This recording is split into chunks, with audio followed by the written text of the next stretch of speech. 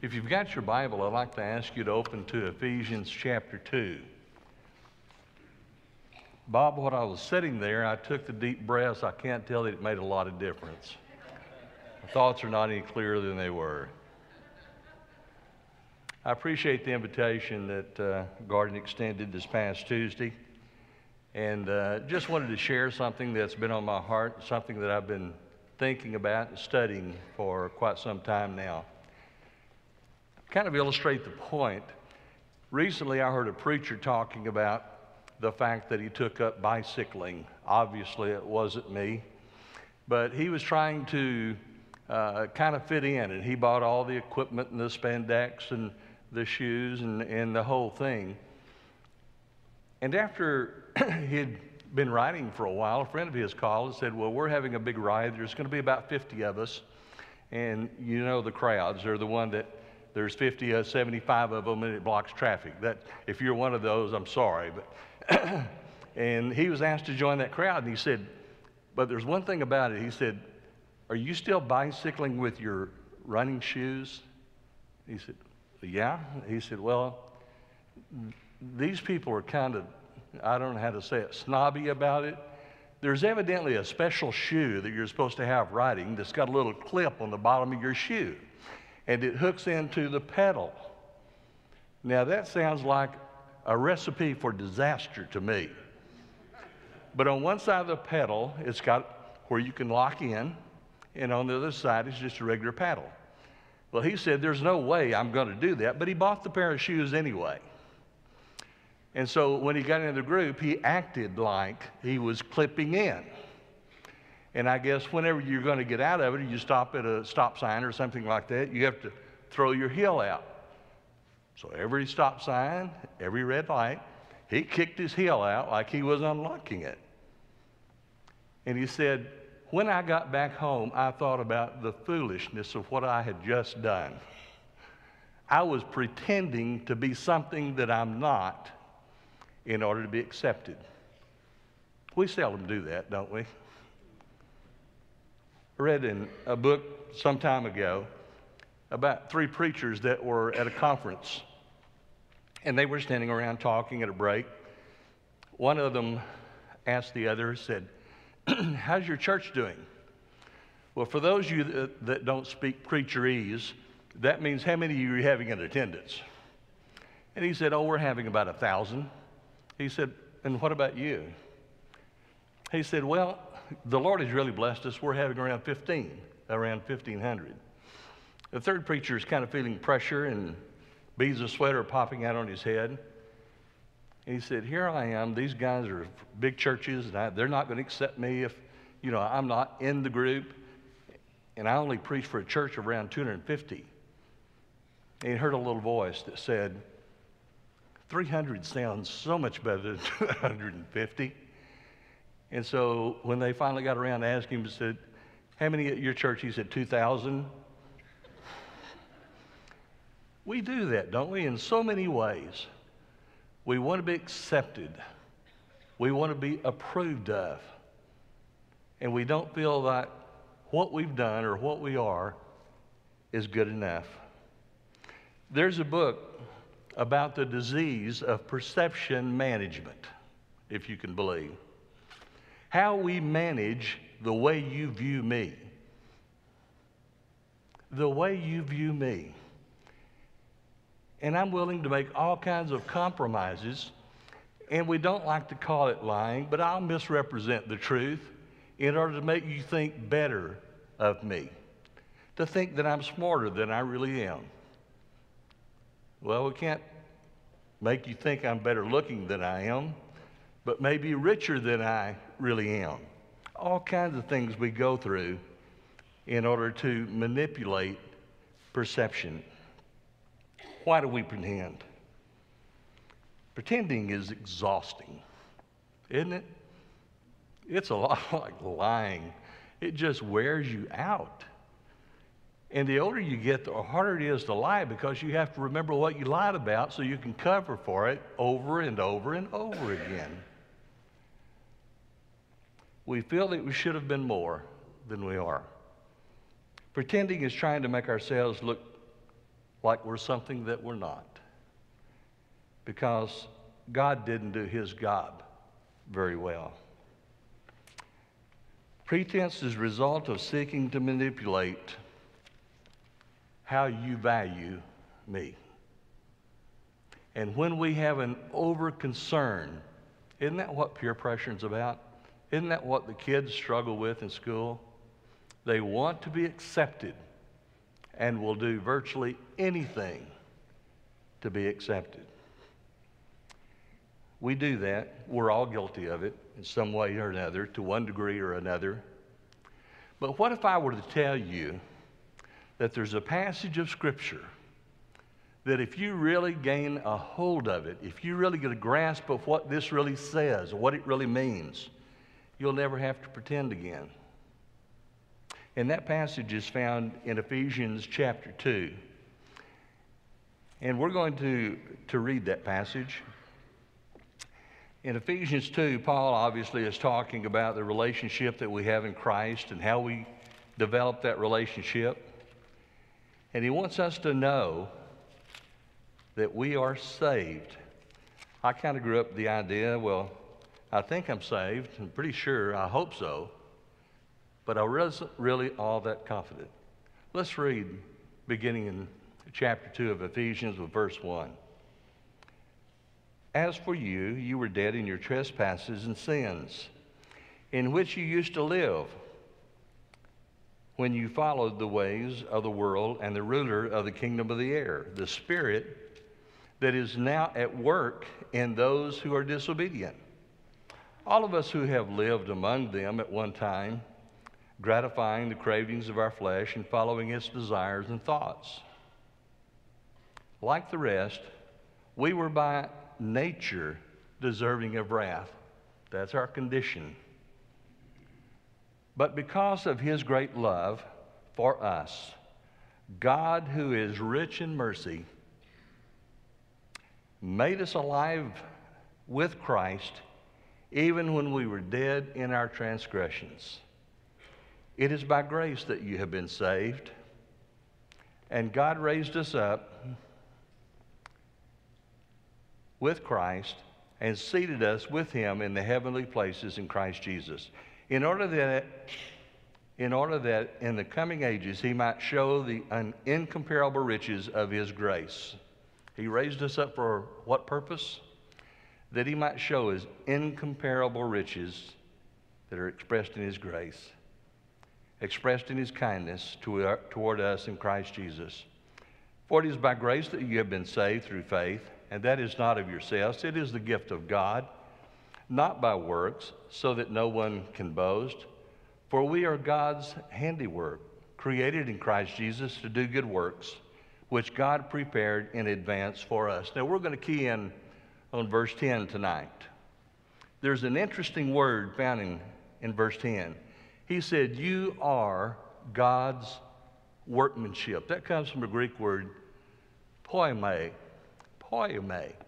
translated from which we get the word poem or poet. And that word is only found twice in the New Testament.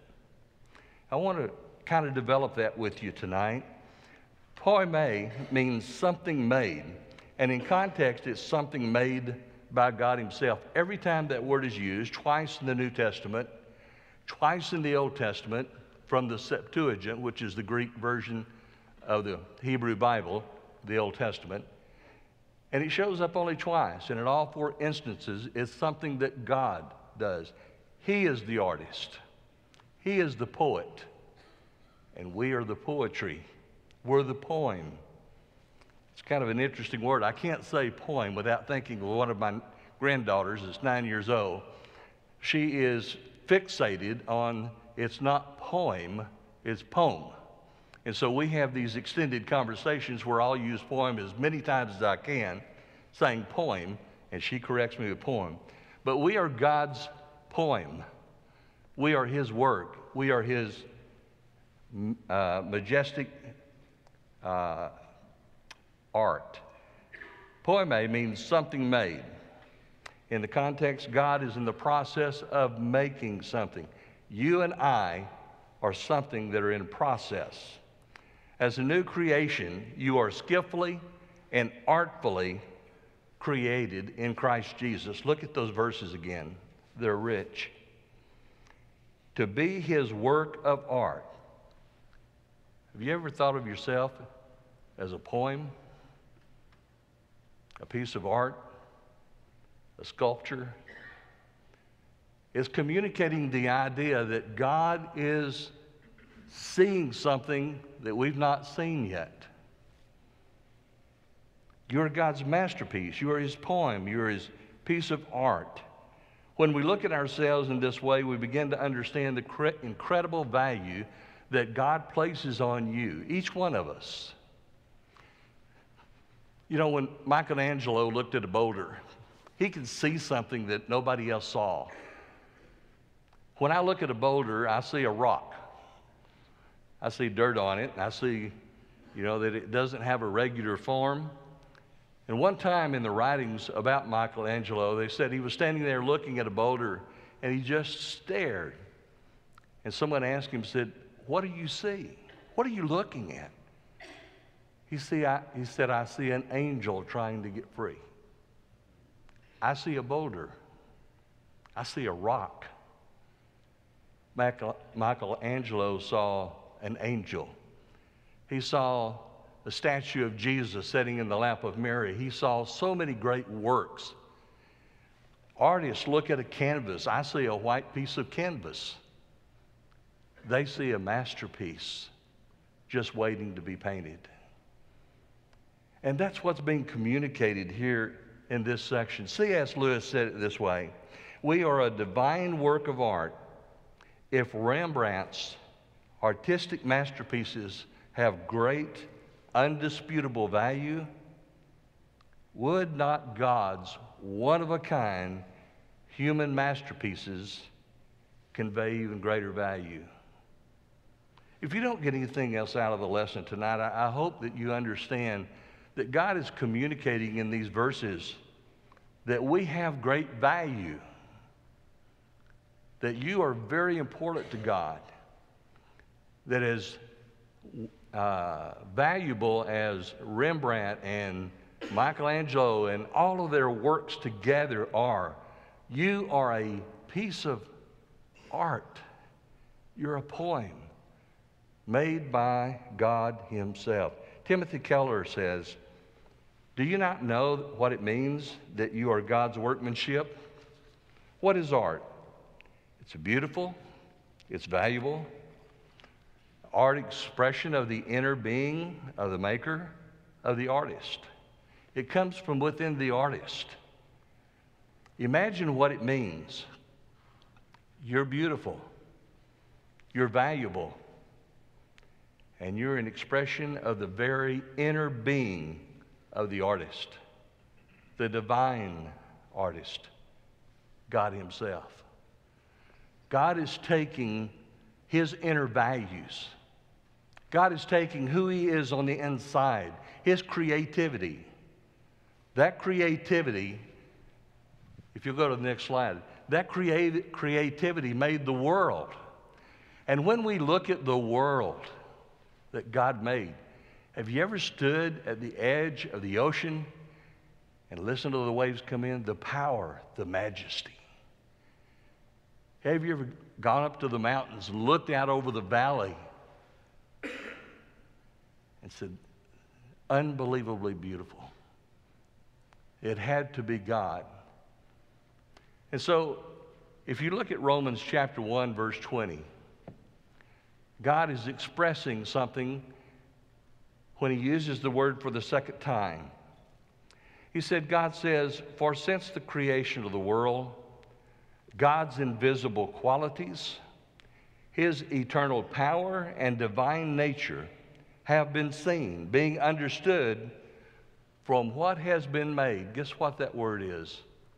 What has been made? 4 English words, 1 Greek word, poema.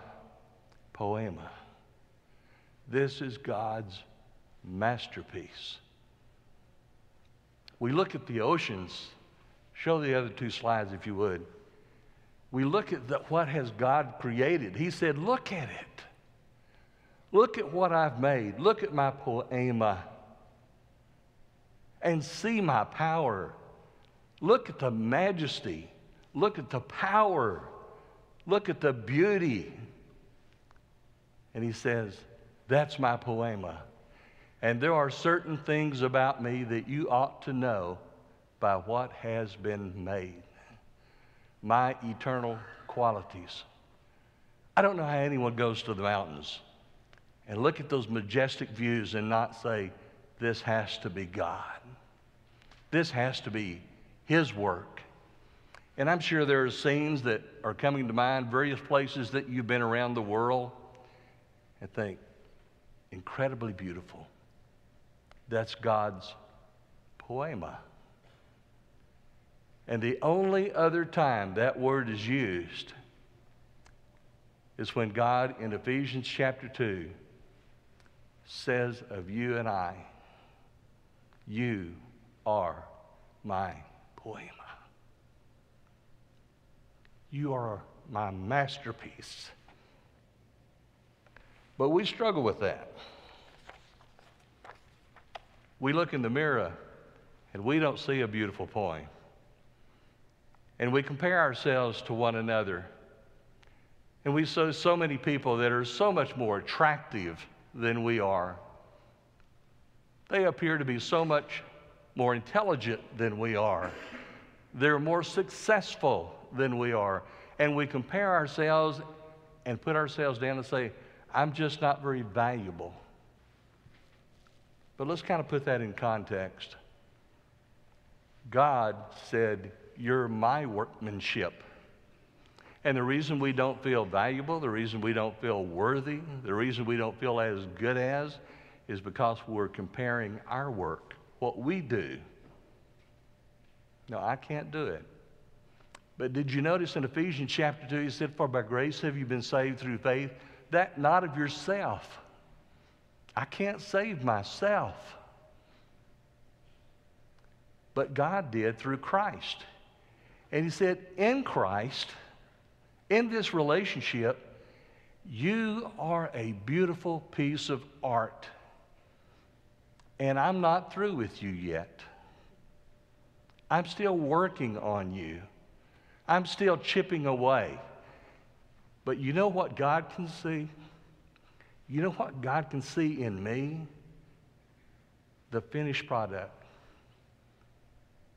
He can see the beautiful soul, life, influence that He wants me to be. And so I don't need to compare myself to you. I don't need to compare myself to others because I am God's workmanship. That's kind of a hard concept, I think, for us to really get a handle on. I'm going to ask you to do something to be a little uncomfortable. I'd like for you to repeat that after me because that's really what God is saying. I want you to understand. So would you say with me, I am God's workmanship. I am God's wondership. I am God's art. I am His poem. If we can get a grasp of that, I don't have to sing as well as John Scott, although I probably do. I can't sing like I envy that guy. I'm ashamed of that, but I am. And I'm not as rich as someone, or I'm not as intelligent as someone, but you know what? God made me unique. I'd say different, but I'd get too many amens out of that. God made me distinct from anyone else, and He has a purpose and a plan for my life that no one else can fulfill. And God, through the years, has been working on you. He's been working on me to bring me to the point that I am now. But in His eyes, He said, you're my beautiful poem. You're the greatest piece of art that's ever been made. You're my pride and my joy. Oftentimes, He'll use different things to chip away. If you just think of a piece of rock, a chisel and a hammer, and the artist, God uses different things to chip away the rough spots because He knows what's there. He looks at that canvas, and I see maybe a blank canvas, maybe a few blots of paint from here and there. But the artist knows, and the artist can bring it to life. And you see slowly the picture developing. That's what God is doing. He starts making a poem. I know there are bad poems. There are good poems. But this is God's poem, and God doesn't make bad poems. And so when we find ourselves being overly critical, or when we find ourselves feeling the need to develop or manage perception, trying to make ourselves better, trying to make ourselves more spiritual by inflating numbers, by the way in which we try to represent ourselves, just realize that you're God's masterpiece. What can be better than that? And I can't be like you. I don't walk your path. And so He says, I want you to understand that I am making you into the person I want you to be. He talks about us being conformed to the image of Christ. Do you really believe that? In Romans 8 and verse 29, he said, be not conformed to the world, but what? Be transformed by the renewing of your mind. This is a part of the process, folks. What we're talking about tonight is part of that process of renewing your mind, realizing the value that you have to God. And if we don't believe that, why in the world would He have sent His Son for trash? Why would He have sent His Son for something that's not of any value? How important are you to God? The value of something is what I'm willing to pay for it, isn't it? I've got about 2/3 of a bottle of water up here, and I can let it go for $100. Do I have any takers? Charlie Johnson? No. Why? Because it's not worth it. We place a value on something, and we'll pay for it if it's worth it. God said, you are so important. While we were yet sinners, Christ died for us. Not when we were worthy, not when we got it all together, not when we became spiritual. While we were yet sinners, while I was still in my sin, Jesus died for me. How valuable are you? What was the purchase price? The blood of Jesus Christ. You are as valuable as what was paid for you. And how do you think God valued the blood, the life of His Son? I am so thankful, so appreciative that God not only created me, but He recreates me. I was not only born, but I was reborn. I was born again to become God's workmanship. Let's look at Ephesians 2 again. I want to read verse 10 one more time. For we are God's handiwork, created in Christ Jesus to do what? Good works. I am created in Christ Jesus. I am being shaped. I am the poem that is yet fully written. I am the piece of art that has yet been painted. I am the sculptor. I am the sculptee that has not yet been fully sculpted. But I am created for good works. I am God's poeme. He is the poeme. So many times we don't really understand the relationship that we have with God. In Isaiah chapter 29, he says, "Who do you think you are?" He said, "God is the potter, and you are the clay." He says, we can't say to God, "You have no value." The potter is the one who makes the clay. He said, we are his work. And so he says, I want you to understand the majestic relationship that you and I have. Now I understand why David could say, I will praise you because I am fearfully and wonderfully made. Your works, guess what word that is? Poeme. Your poem, your art, your sculptor is perfect. It's wonderful. And that's who you and I are. How many times have we sung that old song, "Oh, to be like thee, oh, to be like thee. Blessed Redeemer, pure as thou art. Come in thy sweetness, come in thy fullness." John Scott, what's the next verse? Do you know? Stamp thine own image deep on my heart. Stamp your image. Folks, tonight, let's thank God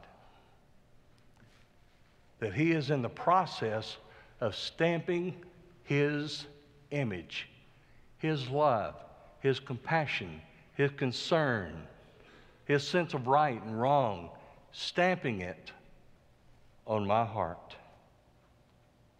Do we really believe that God is answering this prayer?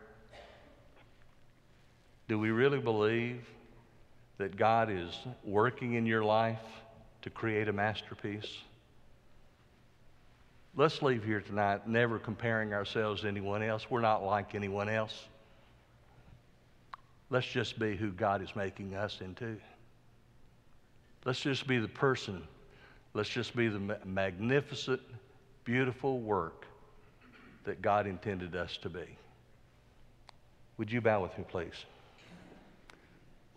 Father, we want to thank you because we are wonderfully made.